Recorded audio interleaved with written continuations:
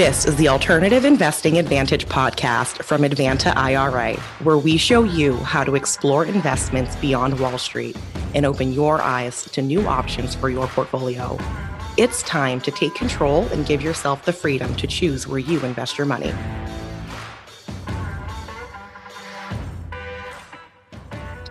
Hi, and welcome to another edition of the Alternative Investing Advantage podcast.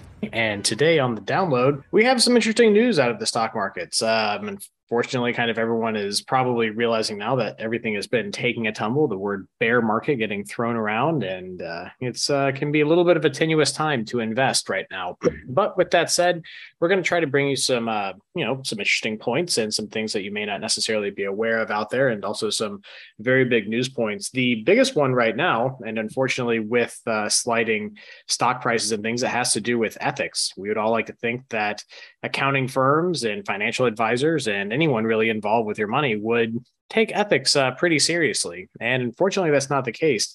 The accounting giant Ernst & Young has been hit with a record $100 million fine for, and this is a big one, their personnel cheating on the ethics portion of the CPA exam. So this is not some type of internal regulation for them. This is the actual Certified Public Accountant National Exam and Licensing Board. The accountants at Ernst & Young have been found to have been cheating on this portion of the exam, which is absolutely astonishing. It's one of those things where you hope that these large accounting firms, and this is an accounting firm that does financial audits and Sarbanes-Oxley compliance and things like that for Fortune 500 companies that are listed on the S&P 500, companies that are on the NASDAQ, blue chip companies. This is an absolutely massive accounting firm. And for such a widespread issue and huge fine to be levied definitely causes a little bit of pause. It should for a lot of investors that are looking at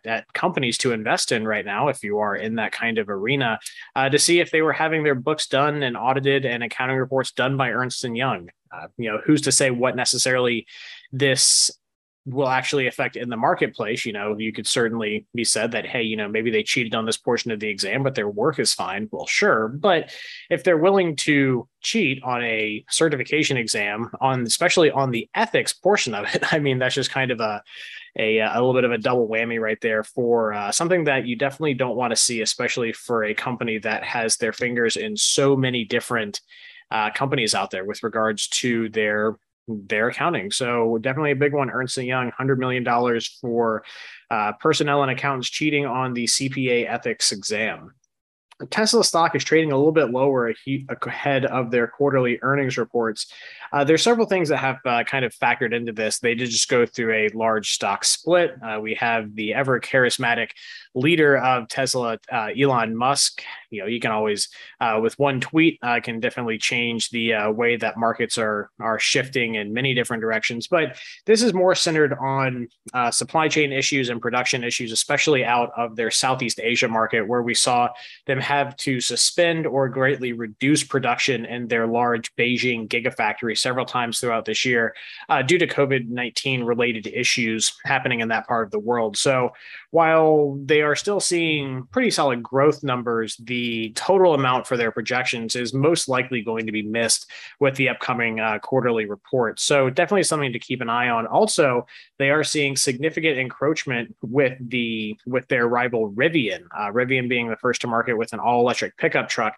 We have been waiting for several years for any sign that the Tesla Cybertruck is going to be hitting the market, and really mum has been the word on anything coming out regarding the Cybertruck. So the first to market with rival Rivian definitely is going to be something that is needing to be watched over the next few quarters and maybe into next year, as we still don't really have any inclination as to the marketability or the viability of the production of the Tesla Cybertruck. So while they are very well established in the car realm with their let's say, I believe it's the Model S, the Model Y cars, and then the Model X SUV, they don't have anything in the larger segment for pickup trucks or more of a utility vehicle. So being beaten to market by a rival, and granted that the rival is not perfect. Rivian has had some issues with quality control and other things with their product, but there's something to be said to being first to market. And this is definitely playing into a little bit of the tenuous attitude that investors are having right now on Tesla stock. we have some surprising news coming out as can't speak today, as Nike stock takes a precipitous dive amid solid revenue and good profits. Typically, people would think that, when you're looking at a company, are they making profits? Are they hitting their goals that they've set out for themselves when they have their earnings reports?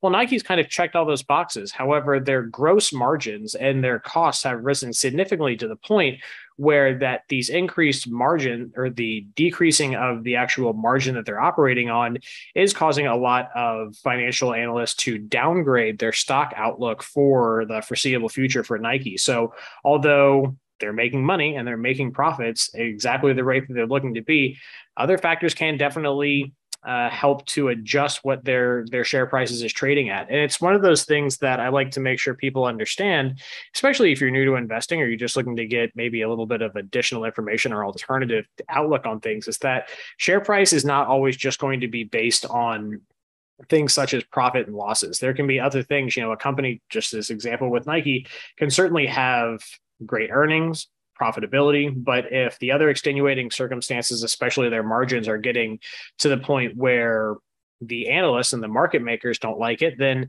that can all be well and good, but the share price can still tumble. So it will be interesting to see how Nike comes through the last quarters of the year. Always seen as their strongest part of the year is the second half. So while they are taking a dump now, maybe it's a good time to pick some of it up, especially with markets. And some analysts are a little bit on either side of the aisle as to how much farther the markets have to slip. Granted, we are actually in a bear market right now. So seeing where these things actually go and if we'll see an upswing with the increase in retail sales in the third and fourth quarters of this year, hard to say, but it definitely would be something to look at. And maybe a small play right there could help to make some people some money. In larger financial news, we have the Fed Reserve Chairman Jerome Powell reporting that additional rate hikes are coming, not how much or something. He said that they are going to be coming. The Fed is going to be meeting in mid-July, and he indicated that there will be additional rate hikes. Now, this is something that certainly needed to have happened in some regards to help to try to curtail the large amounts of inflation that everyone is seeing. It's not just simply in housing markets, it's across the board. The CPI index, or the consumer pricing index, being up almost 20% from where it was last year, and in some markets over double that. So people are definitely feeling the pain of the increased cost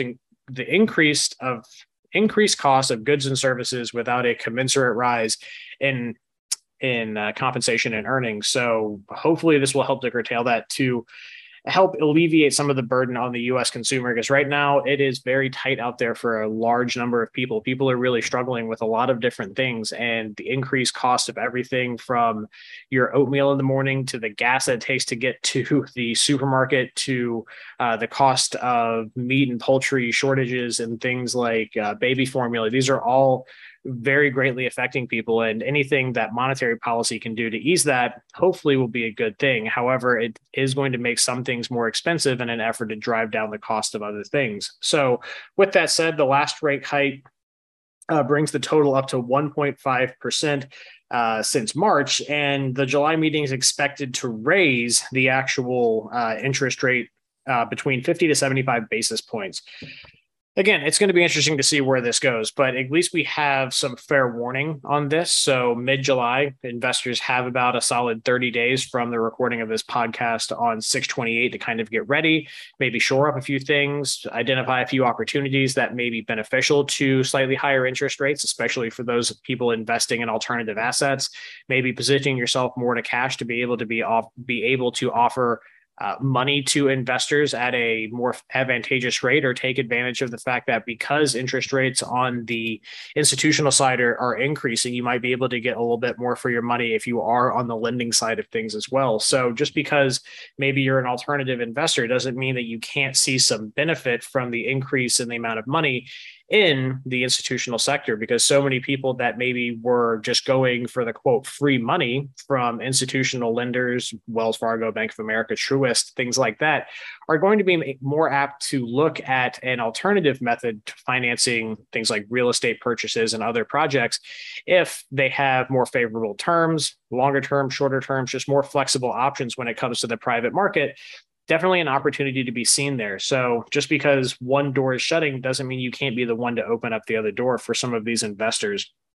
However, with the rate increases since March, a whole 1.5 full percent, Zillow is still reporting that 11% home prices have risen 11% from April to May. We'll see what the numbers say when June ends up here in a few days, but I would imagine a little bit less, but just at least tangentially from where we're located in Florida, things are still as hot as ever. A house just 2 doors down from me sold for almost $30,000 over asking and closed immediately. So it's still very, very hot out there for a lot of markets. The rate increases, granted, are going to be a little bit of a lagging indicator because home sale data is always going to be something that's about 30 days out because people get stuff under contract or locked into old rates. So it takes a while for this stuff to actually show when it comes to the purchases and sales of real estate.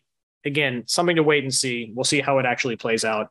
And with the last bit of news to kind of move away from real estate, the crypto exchange giant FTX has been very, let's say, not forthcoming on their intentions of possibly merging with brokerage giant Robinhood. Robinhood, of course, having a whole bunch of issues with liquidity last year when it came to the meme stock trading of AMC and GameStop and things like that from the Wall Street Bets Reddit.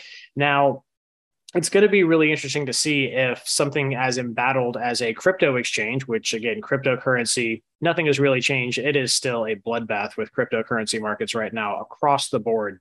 So many different issues that we should probably dedicate another podcast simply to just talking about what the new issues that are cropping up and the new avenues that people are seeing created for potential issues in those markets. But, you know, with a crypto exchange being rumored to be buying a broker dealer, it will be interesting to see how those two things mesh up.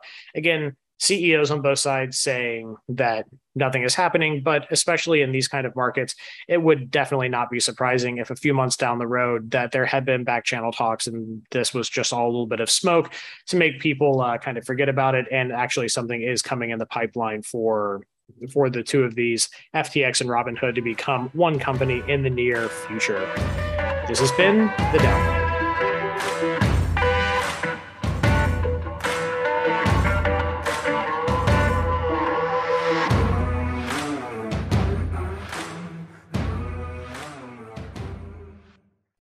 Today on the what are basis points? I had mentioned that the Fed is raising their interest rates, and typically that is being reported as basis points. But a lot of people get confused with what an interest rate is. So talking about 1% and the Fed talking about raising something 50 to 75 basis points. Well, no, bank lending rates and mortgage rates are not going to go up to 75%. So what exactly is a basis point? Basis points refer to a common unit of measure for interest rates and other percentages in finance. 1 basis point is equal to 1/100th of 1%, or 0.01 or 0.001. And is used to denote the percentage, or 0.01%, or as a decimal, 0.0001. And is used to denote the percentage of change in a financial instrument. The relationship between percentage changes and basis points can be summarized as follows. A 1% change equals 100 basis points, and a 0.01% change is 1 basis point. Basis points are typically expressed by the abbreviation BP, BPS, or BIPS. These are basis points, and this has been the What Is.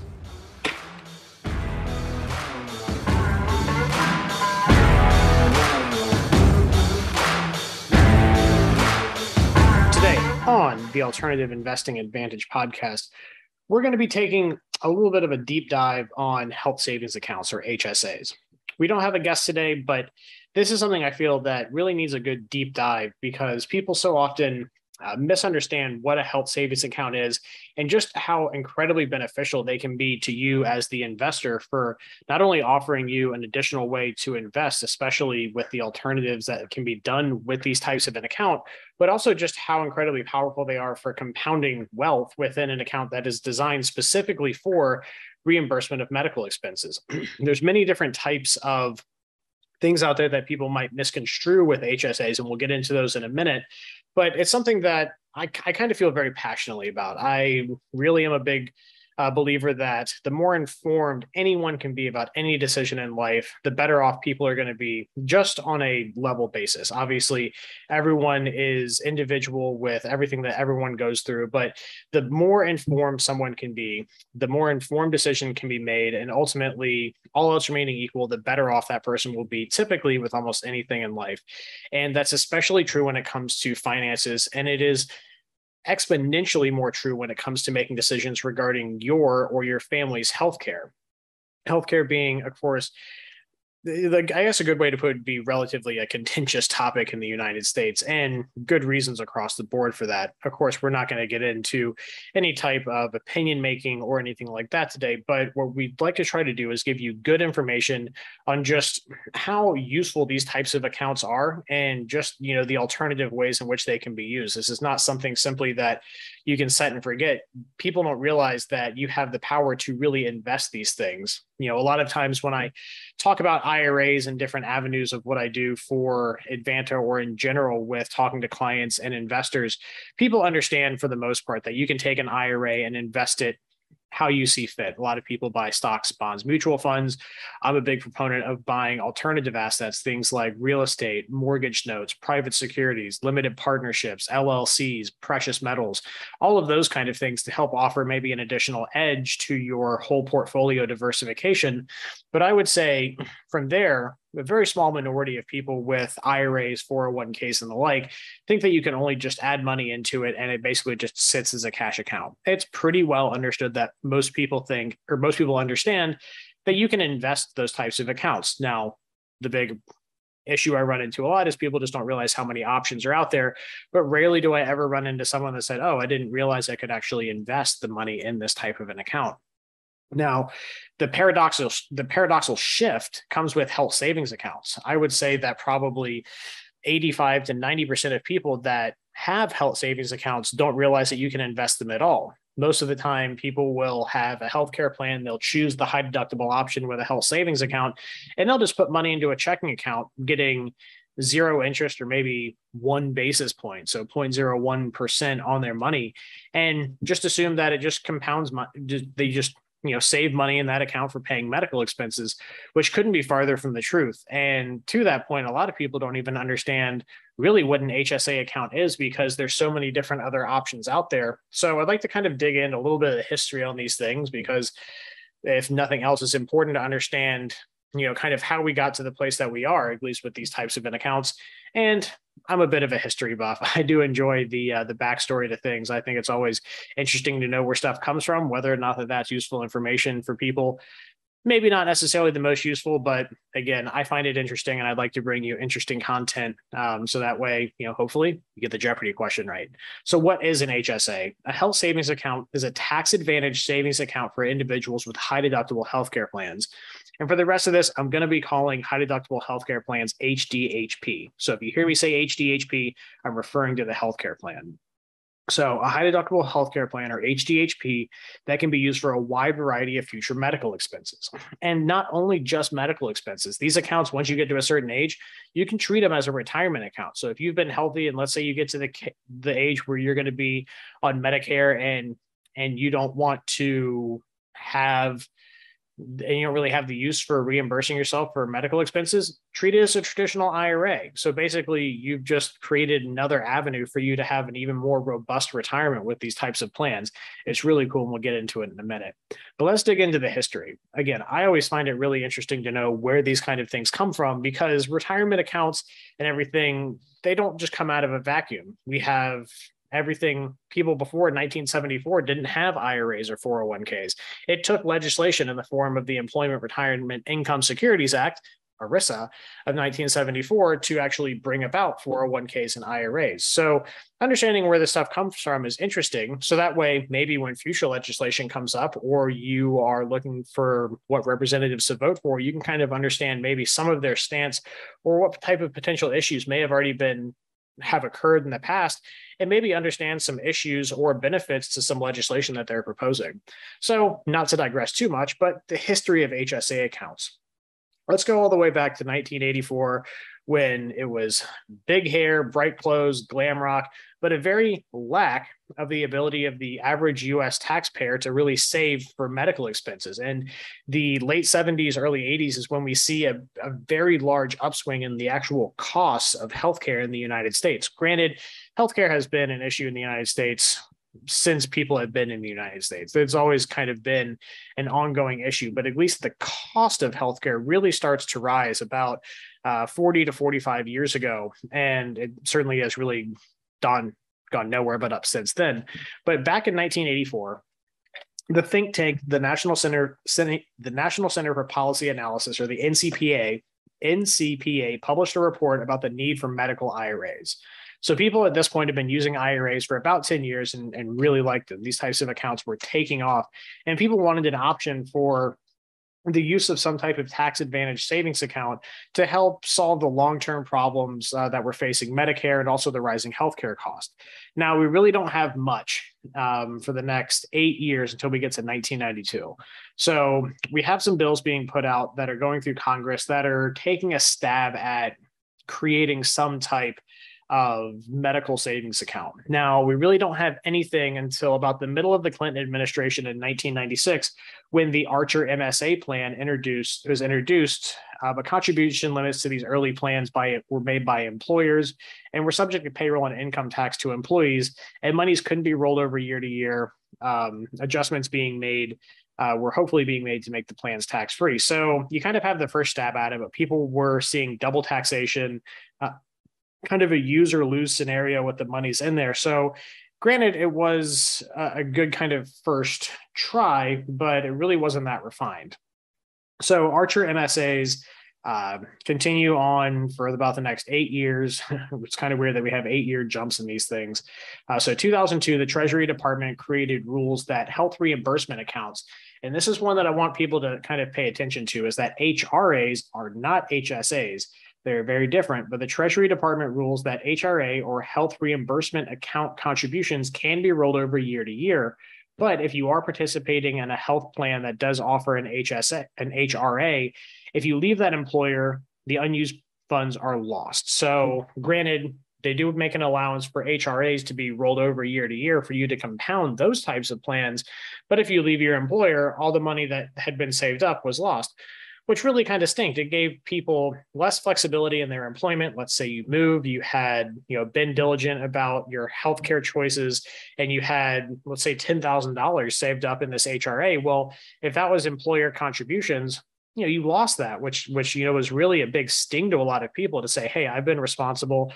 I've used this type of savings account. I've made informed healthcare decisions, but yet I lose out on all this money that had potentially, quote, been saved for me by changing employers, which was really a big impetus for the 2003 legislative session for HSAs to be created. So for about the past 19 years now, we've had health savings accounts in the marketplace and watch them grow, watch people utilize them in different and more interesting ways, and really be a fantastic benefit to people by offering the tax advantage of a deductible contribution to a plan, having a lower plan deductible because these are high deductible healthcare plans, and allowing people to take more control over their healthcare choices, because in these types of plans, you're going to be paying out of pocket. So you're going to be making a little bit more of an informed decision about what procedures and things you actually want to have done. Granted, if you are someone that has a lot of chronic health issues or needs a lot of constant medical care, maybe not the best plan for you. But for those of us that are relatively healthy, don't have any chronic conditions, and would like something that's a little bit more affordable while also offering us the alternative to save for an additional potential retirement avenue, HSAs are a fantastic option for that. So HSAs are created in 2003 and allow for the portability from job to job, which is awesome. So if you have a employer-sponsored healthcare plan and you select the HDHP option that has a qualifying HSA, then you could potentially contribute into that plan. Your employer could contribute into that plan. But unlike with health reimbursement accounts or flex spending accounts, the employer, when they make the contribution to that plan, no longer has any right to that money. It is all yours. So if they make the contribution to that plan and 2 months later down the road, you leave, you take all that money with you, which is awesome. It's putting more power in the hands of the individual taxpayer, the individual person, to save create value, and make informed healthcare decisions as well, while not having to worry about simply being tied to a job that maybe they don't like, maybe it's not working for them, maybe there's a myriad of other issues with their job, but they stay only because they had a large amount of money saved up in some type of flex spending account that they would lose if they left. This gives a lot more flexibility, and I really do feel a lot more rights to the individual employee by being able to use an HSA, because HSA plans are not inherently that much cheaper or have much higher deductible limits than flex spending account plans or health reimbursement plans. Now that has changed a little bit. Just from my personal experience, I have seen those deductibles go down a little bit in the total out of pocket for the flex spending account and the HRA type plan. So the cost disparity between the two has increased a bit, at least in the past few years. So what are some of the other savings plans that I mentioned? I mentioned the Archer MSA and flex spending accounts, and I really wanted to find these so that people understand the inherent difference between these two and HSAs. Because when someone says they have an HSA, or I talk to someone about it, or they want more information, I always need to make sure that we're talking about the same thing. Because at the end of the day, all of these things are, quote, health savings accounts. You use them to save for healthcare expenses, but not all of them are health savings accounts. I know it can be a bit confusing, but it's important to understand that if you want to utilize one of these plans, or you need some more information on something, or you just want to understand what options are out there to you, is to understand what actually are your options. So the Archer MSA, again, for anyone that is 20 or older, or between the ages of 20 to 50, you probably have not even heard or used one of these accounts. For older people, maybe 45 to 70, yeah, maybe you have an MSA. But again, important to understand what they are. It was created in 1996, named for Bill Archer, one of the early proponents and forerunners to HSAs, was putting out a lot of great legislation for that. These expired in 2005, but if you still have an Archer MSA plan, you can still use the funds, but you just can't contribute. Contributions on these types of plans were made by the employer or the employee, but not both. They were limited to self-employed and small businesses, and contributions were based on percentage of annual deductible. So rather complicated, not super flexible. The Archer MSA, again, more of just a history lesson. If it pops up on Jeopardy, I hope you get the question right. Now, flex spending accounts are something that is still in effect. They can also be referred to as HRAs, or health reimbursement accounts. Now, what these plans are, they cover expenses not paid by insurance, including deductibles, copays, and coinsurance. Under the Affordable Care Act, you can carry over up to $500 from year to year. They offer employees alongside traditional healthcare plans, and the maximum contribution limit for 2022 is $2,850 into one of these plans, with your ability to roll over $500 per year. So potentially your balance at the beginning of any given year could be about $3,300 into one of these types of plans. The downside to this is that they are not portable from job to job. So if you leave your job, you lose all the money that's in that flex spending account. Again, flex spending is a type of savings account for medical use, but it is not a health savings account. Important to understand. So just because you have maybe a debit card with your healthcare plan doesn't necessarily mean that is a HSA. We really need to make sure that we look at it and determine, hey, is this actually an HSA or not? Because that can determine a lot of your options, because especially with an FSA, you don't have any say over how those funds are invested. And typically they're not. They're just going to be in some type of money market. You're going to get 0% interest in it. Now with an HSA, you have the ability and the direction to invest those funds. I have clients that have bought rental properties with their health savings account. So they've set up themselves and potentially their families to have rental income going into an account that is completely tax exempt. And if they want to take reimbursements down the road for medical expenses, they can use that rental income coming into their health savings account. Again, the health savings account actually owns the piece of real estate.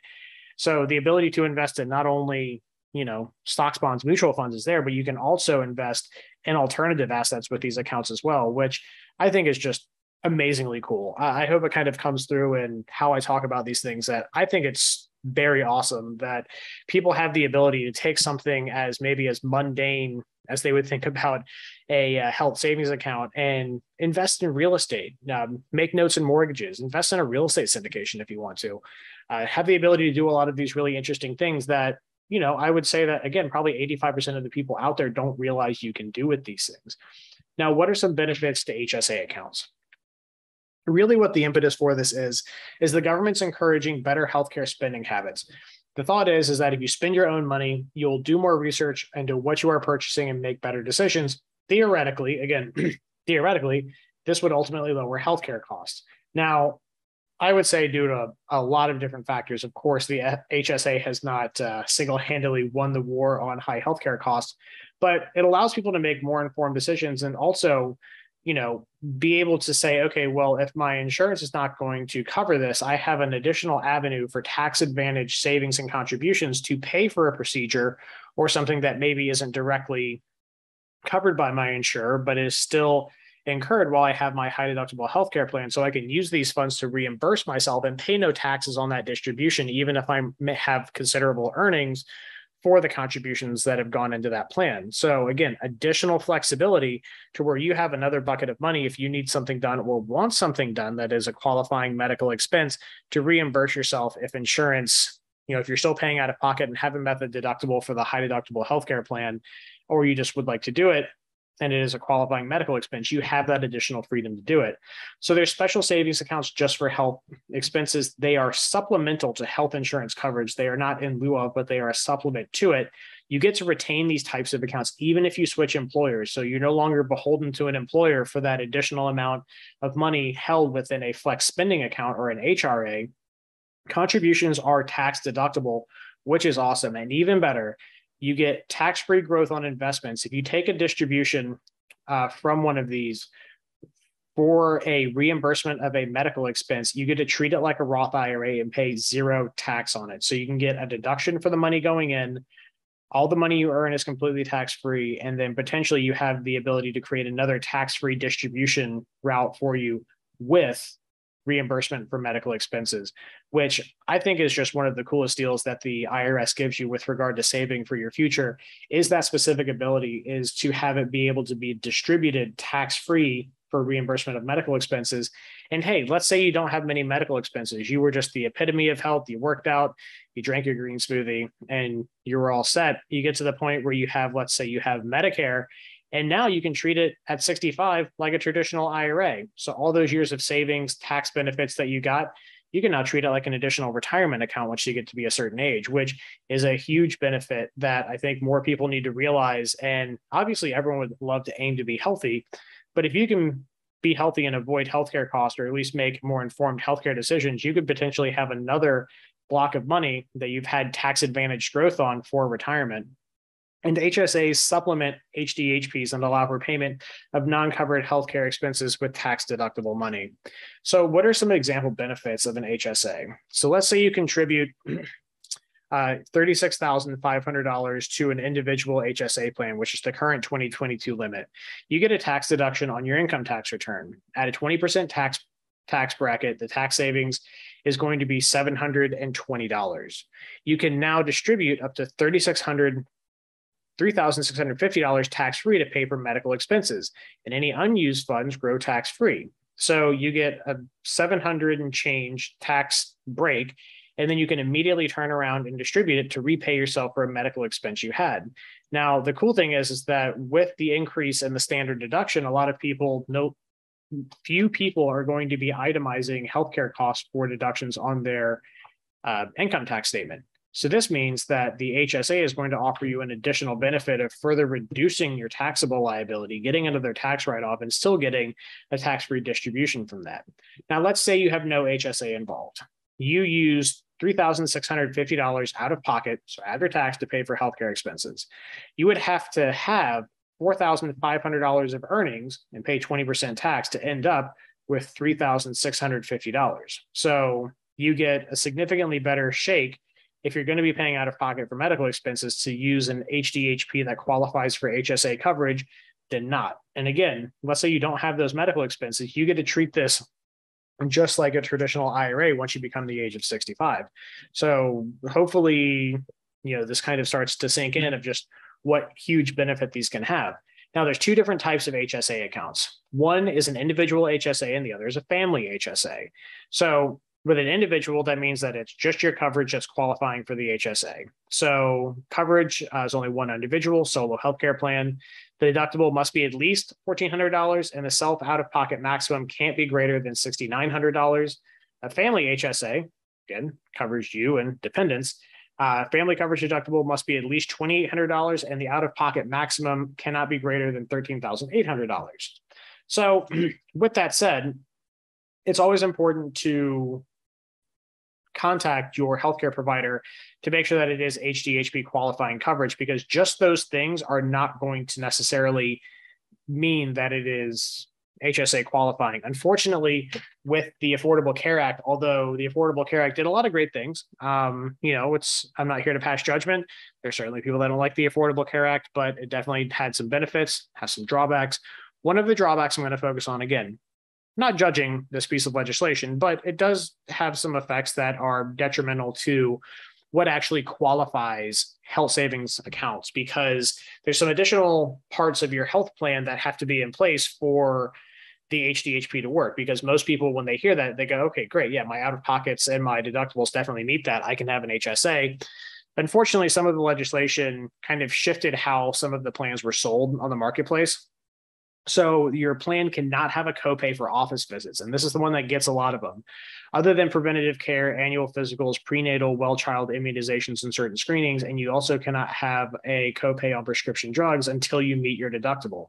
For 2022, the self-only coverage deductible limit is $1,400. And for 2022, the family coverage deductible must be at least $2,800. You cannot have other health coverage. You can have vision, dental, or workman's comp or long-term disability, but if you have multiple healthcare coverage plans, you can't have an HSA. So unfortunately, let's say your spouse has a plan that covers the entire family. You can't go out to the ACA marketplace and buy an HDHP plan and cover your family or yourself if you're still covered under that other insurance. You would have to drop off that plan and then gain coverage for that. A perfect example is that of myself. My wife, we were covered under a healthcare plan that through her job. Then I decided to get on Advanta's HSA option. So I dropped off her insurance and took up the HSA coverage.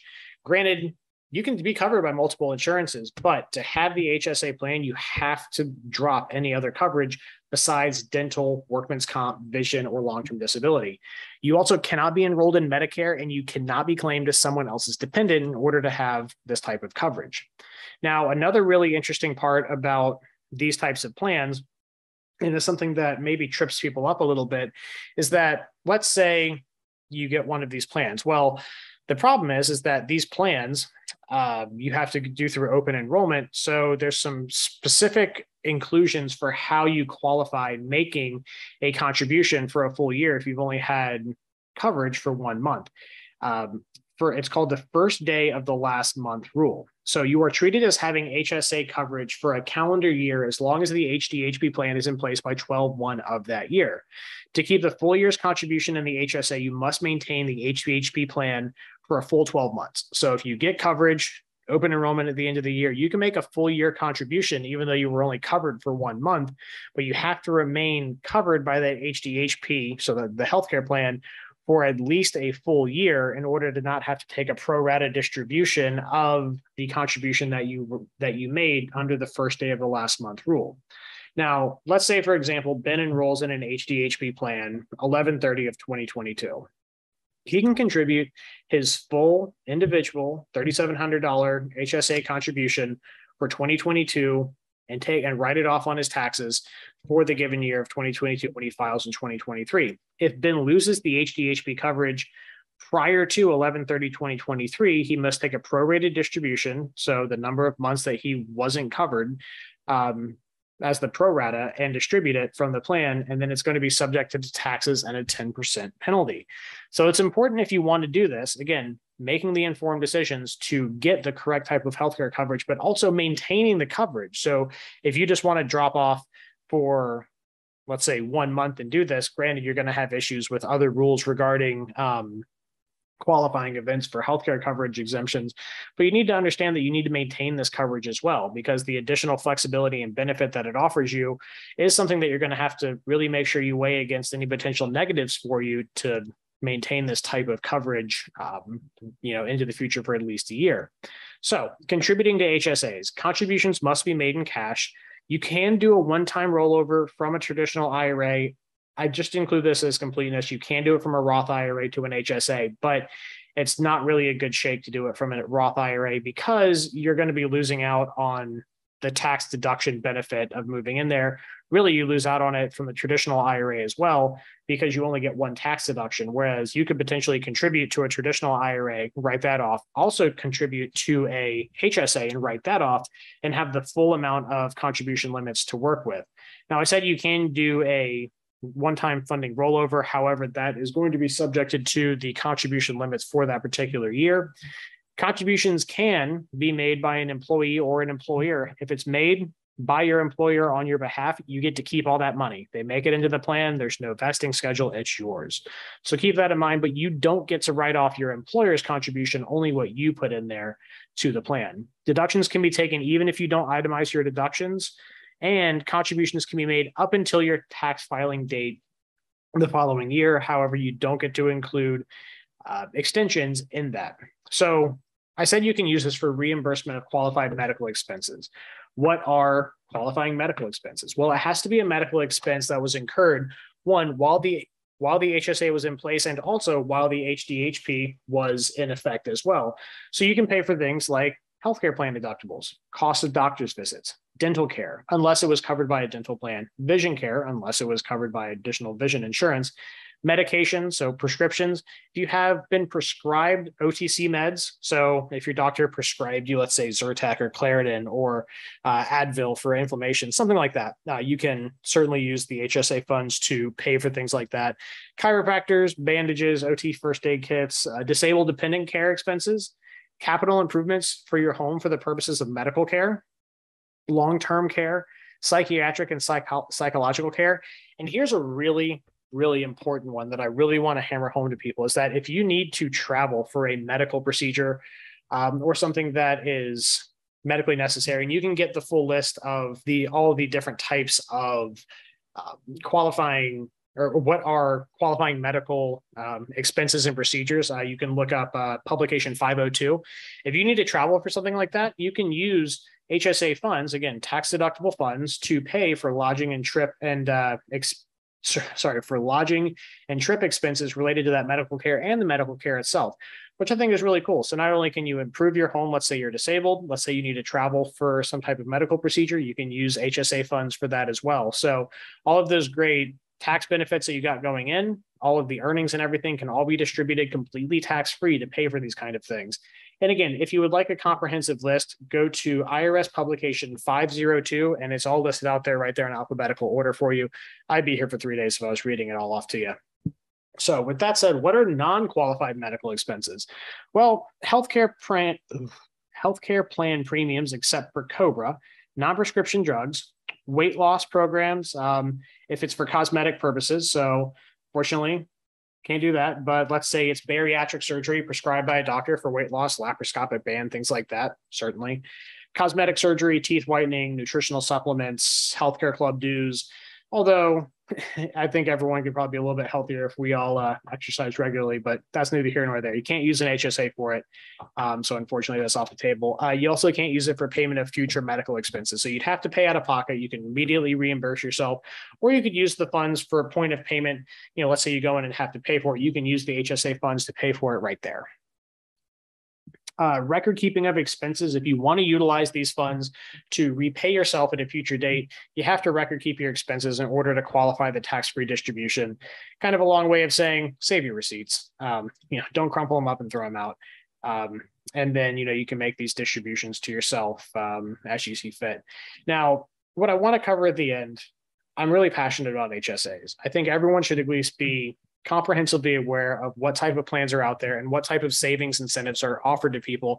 And again, the flexibility as well. When you have less money that you're spending on healthcare plan premiums, because high deductible healthcare plans are going to be the cheaper option, you potentially have more money to save, i.e. more money to contribute to an HSA, making those contributions, getting tax write-offs, and then being able to invest those funds in a direction you see fit with the great tax advantage of not paying any taxes. Granted, 1 year, 2 years, you're not going to see the biggest benefit from this. But when you start taking these types of accounts and you invest them year over year, compounding that tax-free interest and tax-free returns in them, you can get some very significant gains, just like you would with an IRA. Because keep in mind, the contribution limits, while a little bit shorter on the individual side for an HSA compared to an IRA, you can definitely see the benefit of an IRA.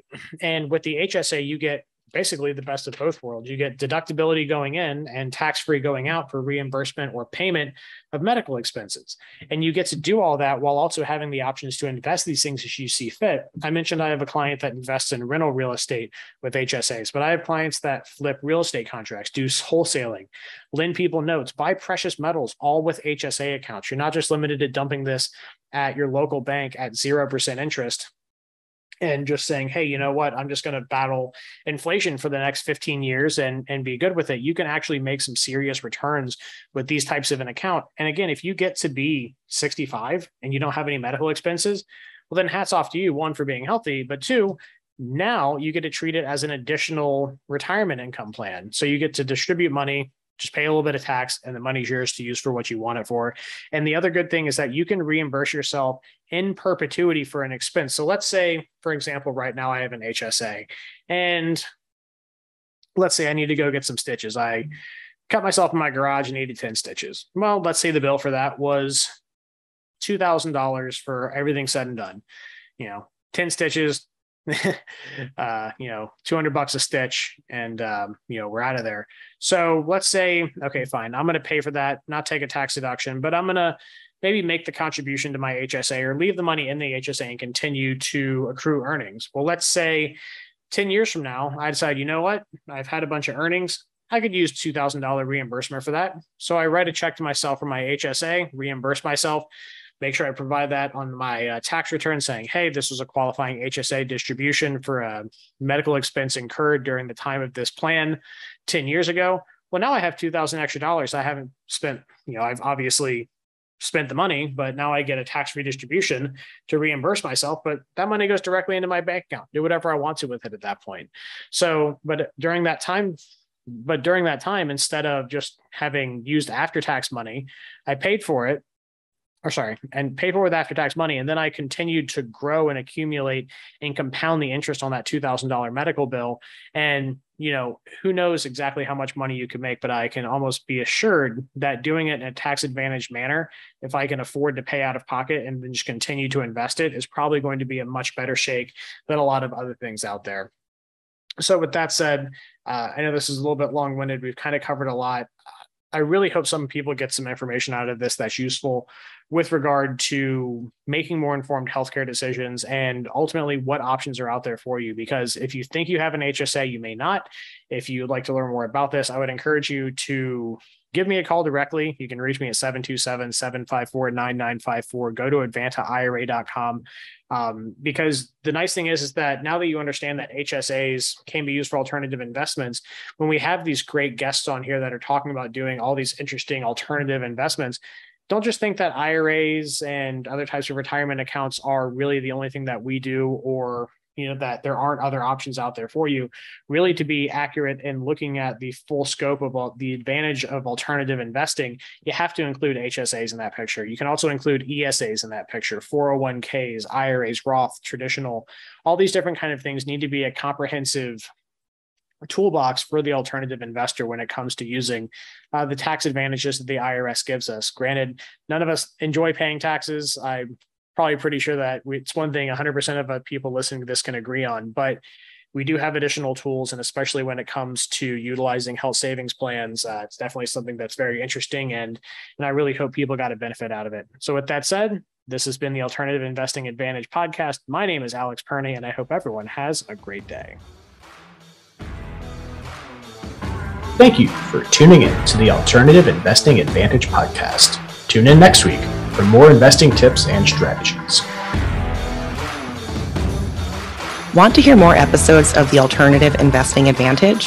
Search podcast at advantaira.com and subscribe.